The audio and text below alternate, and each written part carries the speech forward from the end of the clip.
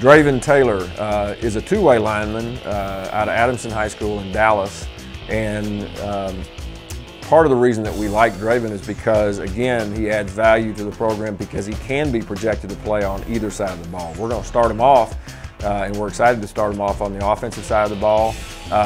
He's about a 290 pound kid right now that is wrestling right now at the highest level in Texas. And so, you know, all those things as far as being a dual sport guy, a triple sport guy, that adds value as far as the evaluation process. And so we're excited about bringing in big athletes.